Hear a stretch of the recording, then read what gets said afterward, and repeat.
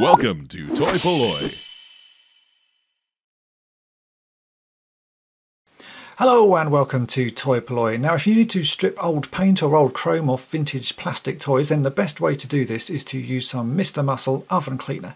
Liberally spray the oven cleaner into a glass jar or old jam jar, drop the figure or whatever item it is you want to remove the paint from into the Mr. Muscle and leave it overnight. Next day come along and using an old brush or old toothbrush you can rub the paint off and it should easily come off the toy without damaging the plastic.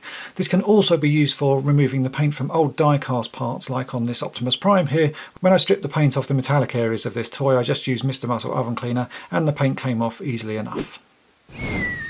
Thanks for watching toy-polloi. Subscribe for more great videos. You can also follow toy-polloi on Twitter and Facebook.